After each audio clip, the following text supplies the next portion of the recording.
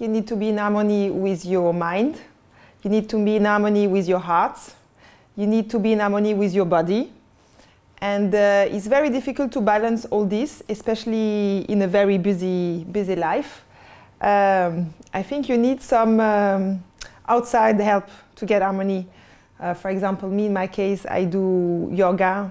And then you need to have also harmony in your work life. It's very important to try to be surrounded by people with who you work, that you have a special connection and you feel good working, because working is good. And then you can get harmony, to give harmony to the universe.